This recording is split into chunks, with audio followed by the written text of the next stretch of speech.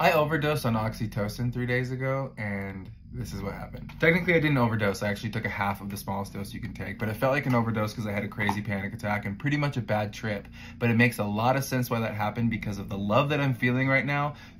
A few days ago, my system was not ready for it. An afternoon with my daughter where we were just being together. And throughout the afternoon and evening, my heart started to blossom in a way that essentially all my inhibitions have slowly been melting away, and I've been able to experience the love that I am as a human and as a soul and a child of the Creator, but not just a child of the Creator, but a child of the Creator who is imbued with the Creator and himself a perfect image of love and God. Love I've felt for my daughter today has been so pure, overly abundant, that I had to just start letting it overflow into other things. I was like, I love all babies. I love little baby girls. I love women, dude. I can't believe women have children.